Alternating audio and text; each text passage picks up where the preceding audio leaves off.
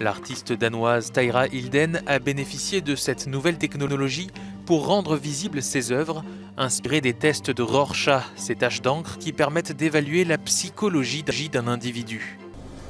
Danish artist Thyra Hilden says she is getting much more feedback. Auction house Sotheby's too reported record sales of art amid the pandemic thanks to technology. Modern artist Thyra Hilden's exhibition Symmetry went viral in China.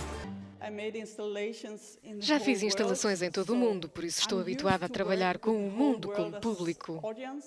Thyra Hilden na web stranicu je postavila International modern art curator Thomas Artson, who follows the international art scene, said, Prvo postala viralna u Kini, to mi je zaista nevjerovatno. Ne bih nikada mogla privući publiku čak iz Kine na svoju izložbu u galeriji u Kopenhagenu. Teko perskelti virtualią erdvę, kad pritrauktų lankytojų. Didelių tarptautinių parodų virtualios versijos sulaukia vis daugiau.